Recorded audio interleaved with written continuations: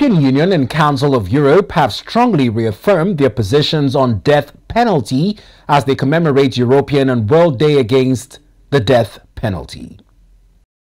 In a joint statement, they described capital punishment as inhuman or degrading treatment that represents the ultimate denial of human dignity.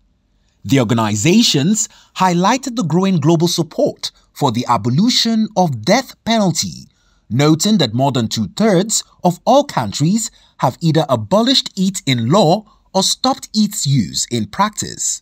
Despite this positive trend, some countries still conduct executions, with China, Iran, Saudi Arabia, Somalia and the United States recording the highest number of executions in 2023, and Iran accounting for 74% of all reported executions.